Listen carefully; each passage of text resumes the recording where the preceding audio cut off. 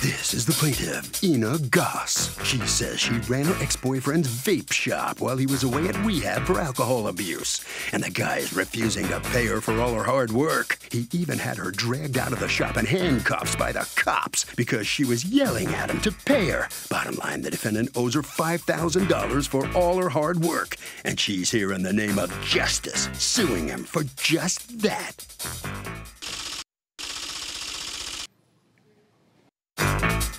This is the defendant, Brenton Chambers. He says the plaintiff offered to help him out while he was away getting his life together. But it soon became evident she was acting in her own interests. She took over his vape shop. She was selling merchandise and pocketing the cash. She never paid rent. Now he owes the landlord $3,000. Oh, her money? Ha! He's accused of causing a relationship to go up in smoke.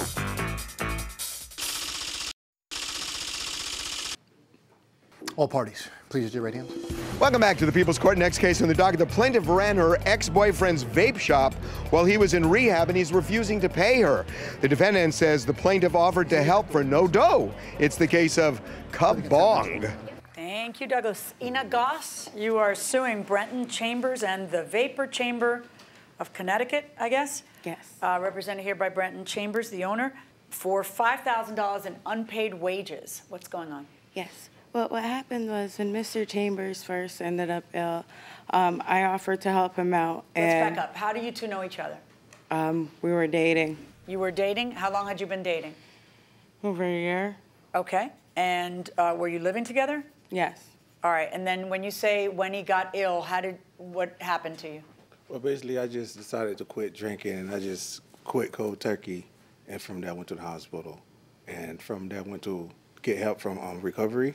And when you went to the hospital, did you go into seizure? What happened? Yes, okay. I had a seizure, yes. All right. So you decide you're going to rehab. Good for you. And have you stayed sober? Yes, I have. How long?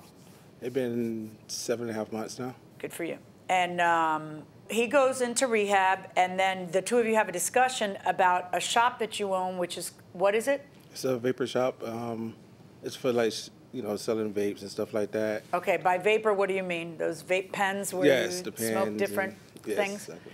And you what? What was the agreement? The agreement that if I was to help him, that he would make me half owner. And we were also together at the time, so I said, okay, and we would handle paperwork when he got out. You know, the only thing that I've done the whole time was make sure all the bills were paid, all of his bills, including his car payment, the light bill, the rent was paid. The rent for where? For the store. All right. Now, he submitted into evidence several texts from the landlord saying he wasn't paid, that he was paid some, but that there was like $2,000 something worth of rent unpaid. Yes, $3,000. So what rent were you paying? I was paying the rent every month. How much was the rent? The rent was $800 a month. Okay. How many months were you gone? Around like 3.5 months, maybe. Wow. He was also behind before he went into the hospital. He was behind, I want to say, So how many months May. worth of rent did you pay the landlord? I paid him for at least the 2 months that I was there. Do you have any proof that you paid it? No, unfortunately, because my phone broke. What does your phone breaking have to do with proof that you paid rent? How did you pay the rent, in cash? Yes. Don't you have a receipt? I left a lot of that stuff at the store when he had me escorted out in cuffs. Okay, so go on. He had 2 other stores at the time. He had 3 stores altogether. They were both closing due to non-payment of rent, and we helped move all his stores back. All the products? Yes.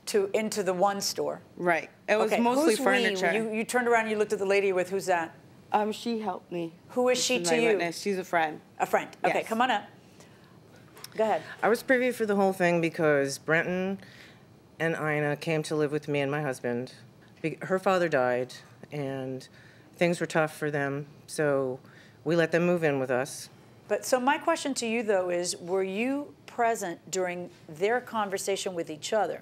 Did he ever tell you anything about what the arrangement was between the two of them? Not that I recall. Okay.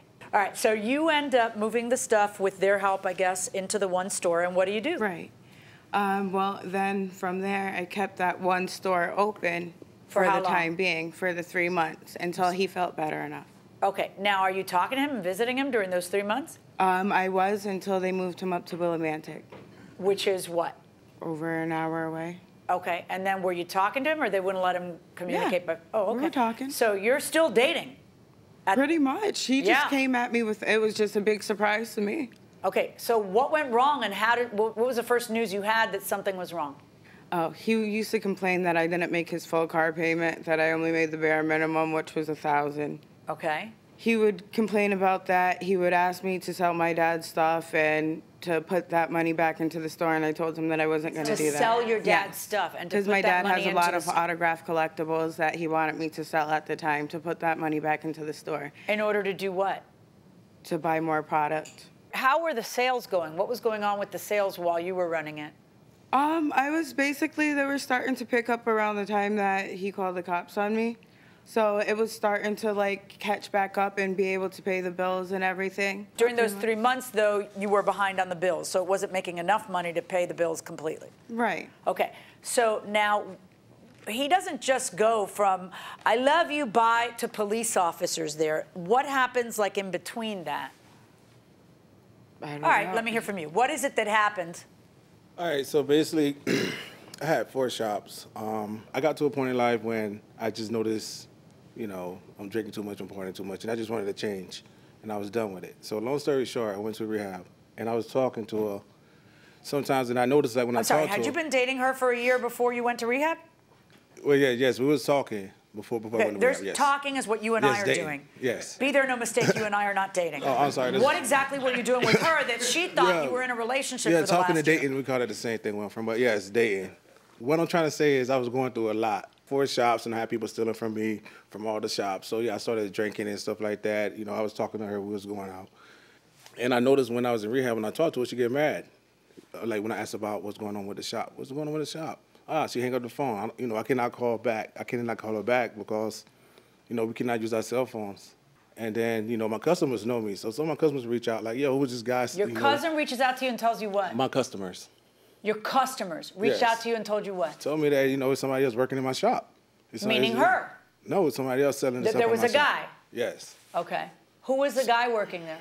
That never happened. Okay, His go friend on. dropped off stuff to help him pay the bills. He I don't dropped have off a any bunch friends. of clothes. He gave me a bunch of stuff to sell.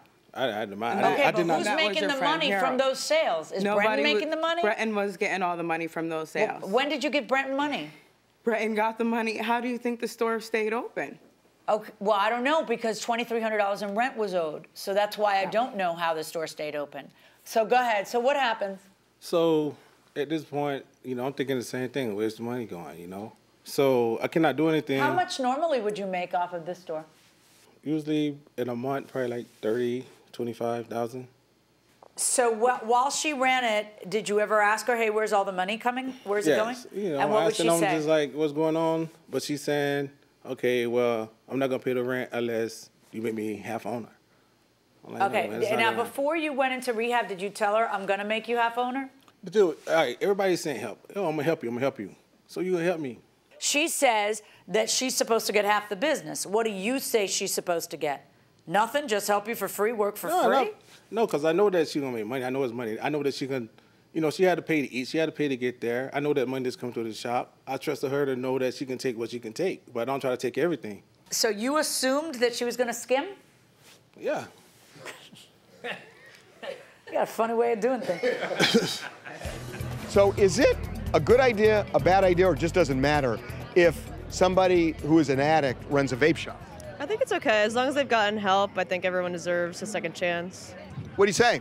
I feel as if they are 2 separate issues, the 2 addictions. So I guess it's sort of like, would you let what about an alcoholic working in a bar? I don't think that would be the best idea. What's the difference? Alcohol and weed are different things. Like one thing's addictive and one isn't. Fair enough. Not bad.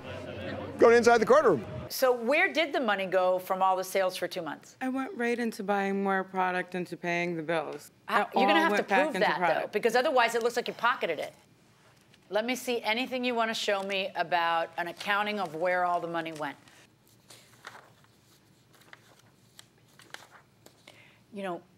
This is not how business records are kept,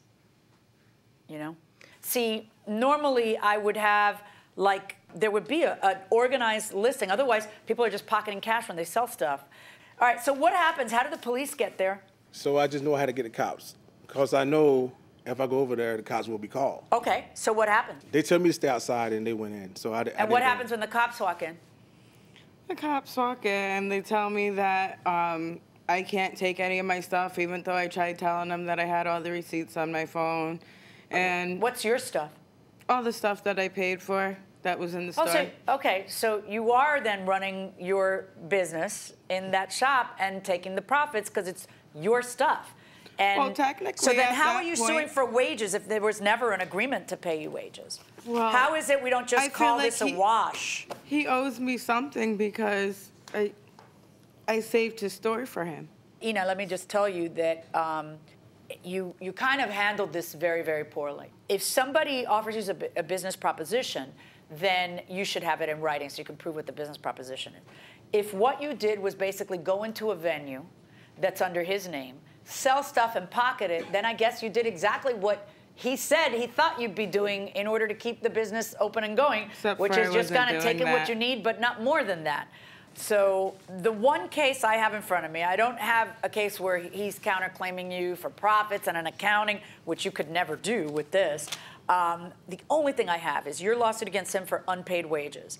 That's you enforcing a contract to get paid a salary that you didn't get paid. You had no such contract by your own admission. There was never a situation where there's supposed to be unpaid wages.